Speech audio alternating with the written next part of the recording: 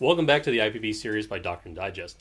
This video focuses on Step 4, Determine Threat Courses of Action. The doctrinal proponent for IPB Step 4 is ATP 2-01.3, Chapter 6. Step 4 identifies and describes threat courses of actions that can influence friendly operations. The S2 or G2 identifies likely objectives and desired end state by threat forces and how the threat commander intends to achieve these goals through threat co-development. The collection manager develops the initial collection requirements from these COAs to enable friendly command decision-making and determination of which threat COA is being actioned. Key products from this step are develop threat COAs with production of a COA situation template and threat COA statement. Then sub-step 2, develop the event template and matrix, or the event temp and the event matrix. Sub-step 1 for step 4 requires analysis of previous IPB steps to enable threat COA development by understanding threat characteristics, threat operational art and capabilities, terrain effects, and civilian considerations within the OE. We should ask ourselves, what is the threat's objective? How do they intend to achieve that objective through threat tasks, available resources and capabilities, and then the final threat end state? What do they want, and how are they going to achieve that want?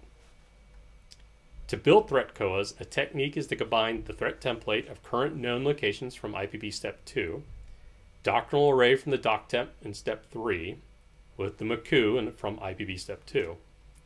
By combining these different documents into one, you're looking at the terrain within the AO and applying threat characteristics, doctrine, and established patterns in an attempt to adjust templated threat positions based on observations of the MAQ, refinement of the MAQ, and then identifying how a threat COA might develop by asking questions like, does this piece of terrain become key for observation or entry into potential threat engagement areas or potential threat avenues of approach? Do certain avenues of approach themselves benefit a desired end state due to availability of mobility corridors? Do weather potentially impact and make that avenue of approach untenable? The sit temp within the COA is developed to describe the threat through time and space. The overlay will identify doctrinal rates of march, timed phase lines, graphic control measures including but not limited to threat boundaries, engagement areas, and potential obstacle emplacement. They will then take a look at and identify threat unit composition, disposition, and strength, updating from previous substeps, identify key weapon systems with range fans, and apply friendly named areas of interest, or NAIs, on top of this template. An intelligence staff function should attempt to develop as many COAs as possible and then apply a priority and review for feasibility to conduct such a COA. Reference FM 60 for MDMP COA selection criteria and apply the same model. If time is limited, selection should focus on the development of a most likely and a most dangerous course of action for development. It should be noted that the term most deadly course of action has crept into our Army lexicon since the start of the global war on terror, but this is not a doctrinal correct term. Once the graphic sit temp for the threat COA is developed, a supporting COA statement is drafted. The COA statement is a narrative that describes the situation template overlay. This statement at a minimum includes threat mission, threat commander's intent, desired end state, decisive and supporting operations, and then a breakdown of task units by warfighting function or task function. Task within zone, either disruption, battle, or support activities.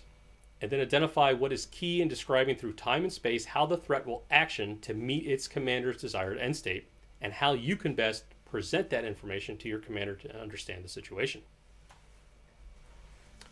Sub-step 2, the event temp, is a guide for collection planning that depicts the named areas of interest where activity or lack of activity indicates which threat COA has been adopted. This overlay is used during MDMP COA analysis to confirm or deny the threat through wargaming. Additionally, this overlay develops information collection overlay, collection matrix, and formulates the priority of intelligence requirements. It should comprise timelines based on rates of march, NAIs to identify collection points, and decision points where a threat commander must make a decision on how to continue their operations. Threat decision points also assist in the development of indicators to help friendly commanders and staff with COA development and execution to identify and engage the threat. The event matrix enables cross-referencing process that enables indicators, threat decision points, and activities to assist in determination of which COA is being executed.